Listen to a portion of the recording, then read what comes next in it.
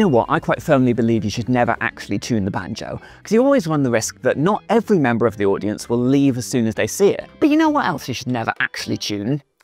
An aeroplane. I mean, sure, it would be so much fun if when you had 2 or 3 aeroplanes flying over you in the sky, they're humming harmonized together into some sort of whimsical chord to lift your day slightly, but no one actually needs that. Or so I thought, until I was researching the Stroboconn, the first ever electronic chromatic tuner, which featured in my video on piano tuning, and came across this pamphlet from the 1956 Music Industry Trade Show in New York City. And just under this photo of zany harpo marks was an advert proudly declaring, "The Stroboconn has invaded the aircraft industry." They had genuinely begun selling this electronic chromatic tuner, which is what it was made to be and how it was marketed, to the aircraft industry. And I do not understand why. To figure it out, we're going to have to take a few steps back and look at the company which made this device and what it actually did.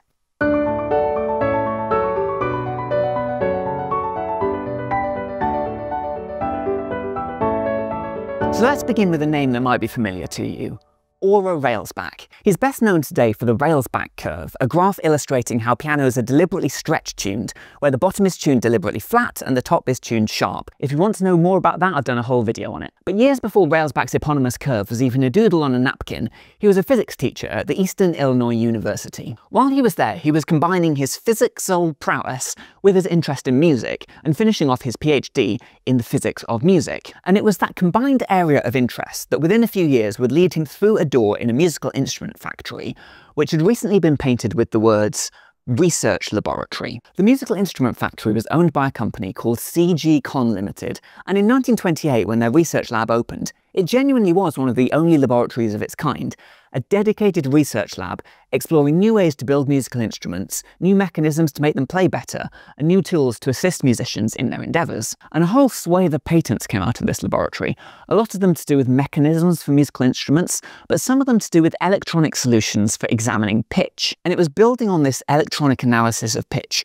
that Railsback filed his own patent under the really quite boring name pitch determining apparatus. And what this device could do was it allowed you to preset a pitch that you wanted to tune to. You could then play a note into the device and it would tell you how much flatter or sharper you were than the note you were aiming for. This might have seemed pretty magical at the time, but the device was really quite simple. It only really had 2 major components, a spinning disc and a flashing light bulb. To understand how it works, let's start with something familiar. A metronome. And the arm on this metronome is set to complete 1 full oscillation every second. And that's fairly easy to see looking at it. But what happens if we switch the lights off and flash them on once every second? And we know the arm is still moving, but because the light is flashing at the exact same point in the oscillation every time, it's giving the impression that the arm is staying still, and this is a very basic stroboscope effect. Let's swap the metronome for Railsback's spinning disc. Now in this device, the rotational speed of the disc represents a known frequency. It's the note that you're trying to tune to. So if you're trying to tune an A, for example, you'd set the disc spinning at 27.5 revolutions per second. Now 27.5 Hz is the lowest A on your piano keyboard, but because of the pattern on the disc where it's split into 4 segments, then 8, then 16, then 32, then 64, those divisions allow you to tune any octave you like. The input into the device was through a microphone which was attached to the flashing light bulb. It was set up in such a way that when you played a note into the microphone, the light bulb would flash at the frequency of that note. So for example, if you played a concert A at 440 Hz, the light bulb would flash 440 times per second. So if we bring those 2 elements together, you have the disc spinning at 27.5 Hz, and you flash the light 440 times per second. You can see that the pattern on one of the outer rings of the disc appears static, and that is the octave that represents our middle A. So that's how it looks when you're playing in tune. What happens if you're playing slightly flat? If the frequency of the note you're playing goes down slightly? Well, the light bulb starts flashing slightly slower, which means that the disc appears to be drifting anti-clockwise. And similarly, if you're playing slightly sharp, the light bulb begins to flash slightly faster, which means the pattern on the disc appears to drift clockwise. So the aim of using this device was to tune your instrument in such a way that it made the pattern on the disc appear to stand still. And that's how you know that the frequency of the light bulb, the number of times per second it's flashing, matches the revolutions per second of the disc, or a doubling thereof. So this device gave the ability to tune a musical instrument to within a fraction of a cent of accuracy. And that's why you still sometimes see strobe tuners today because they can show a level of accuracy that the guitar tuner you pick up in your local music shop just can't match. Not long after Railsback's patent was filed for the basic mechanism of the device, a second patent was filed by Alan Loomis, the chief research engineer at Conn, and Robert Young, and this patent was specifically on behalf of CG Conn Limited. This second patent was for an applied version of Railsback's original mechanism that upped the number of discs from 1 to 12, one for each note of the chromatic scale. The rotational speed of each of these discs were preset out of the box, so you didn't have to manually set the frequency like in Railsback's original, but it was ready to go to tune any note of the chromatic scale, and it could do it at any octave because of the pattern on the discs. On the patent, the device was named a stroboscope, but soon hit the commercial market under the name Stroboconn.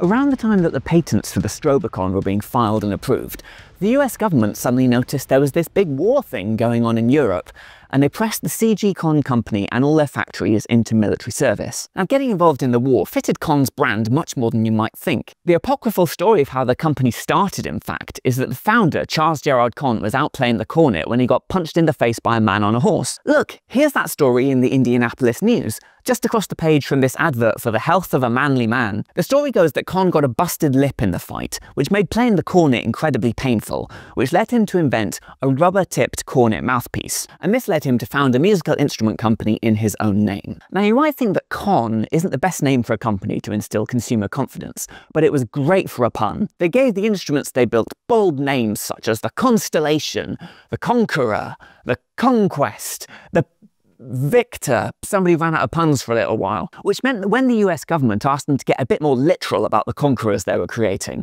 they were more than happy to push the angst up to 11. They paused production of the magazine they used to put out, which had the slightly brainwashy title of Musical Truth, and replaced it with Americon, which boldly declared that victory is our business. Conn is now 100% engaged in war production. This was accompanied by a wild infographic, which, among other things, showed how the keys from 8 Conn clarinets could be repurposed into 3 gas masks, 2 field howitzers, and an anti-aircraft gun in a pear tree. The advertising at this time also pivoted entirely to war messaging, with an ad in a 1943 edition of the Music Educator's Journal declaring, when Adolf hears that Americans are coming over with Conn instruments, he'd better take to his dugout, because when these Conn instruments are functioning, they're going to help play tunes that the Axis won't like. Haha, nice one. My cat is getting very confused about why I'm shouting. The upshot of all this is that during this period, CG Conn Limited managed to make some connections in the aviation industry. And the fact that it had this research lab meant that its engineering capabilities were probably above and beyond what was expected from a musical instrument factory. He's demanding so much attention today, it's ridiculous. So we know that Conn had links to the aviation industry, but why was the Stroboconn useful to them? Let's recap what the Stroboconn does. It listens to the frequency of a musical note played into the device, compares it to a known frequency, and tells you how in tune or out of tune it is. Except no, that was just the original use case for it. If we get much more literal about it, it's comparing one unknown frequency, the number of times per second the light bulb flashes, to a known frequency, the number of times per second the disc is spinning. So if you take the microphone out of the equation, and wire up the device in such a way that the light bulb flashes every time literally whatever you want happens, you can measure the frequency of anything. And that's why a delve into aeronautics research from the middle of the 20th century will see the name Stroboconn pop up a surprising number of times, notably in research which came out of the NACA, which was the precursor to what we now call NASA. And you can find the Stroboconn being used in these papers in a range of different ways, from measuring propeller speeds to measuring how fast a 45-degree delta wing was vibrating. There was even an experiment where they miniaturized a Bell X-1E aircraft and attached it to a modified Stroboconn to see how often it could handle rolling while traveling at supersonic speeds. I might go into more detail about one or two of these experiments in future videos, but what really struck me here was that this demonstrates a really vital part of innovation, which is taking a device or an idea or a principle from one area and bringing it into another. It's that cross-pollination of creativity and insight across different disciplines that creates the most unexpected solutions to the most interesting problems. The Stroboconn was an incredibly important device at its peak.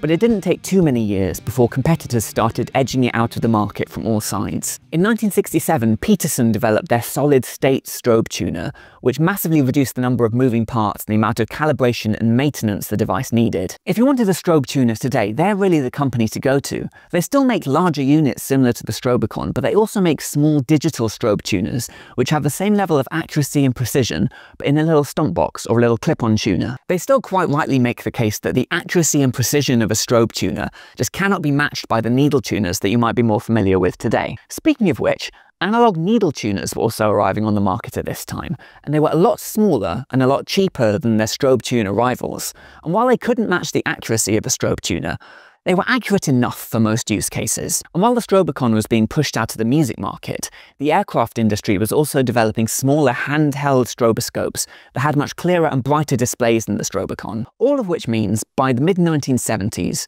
Conn had ceased production of the Stroboconn. But the Conn name still lives on. It's gone through a number of acquisitions in recent decades, and now finds itself under the umbrella of Steinway, who are best known for making fancy pianos. H&A Selmer, a French musical instrument manufacturer, which has also ended up under the Steinway umbrella, has been merged with Conn to form Conn-Selmer. And if you felt so inclined, a quick browse through the Conn-Selmer website would still allow you to get your hands on a Constellation French horn.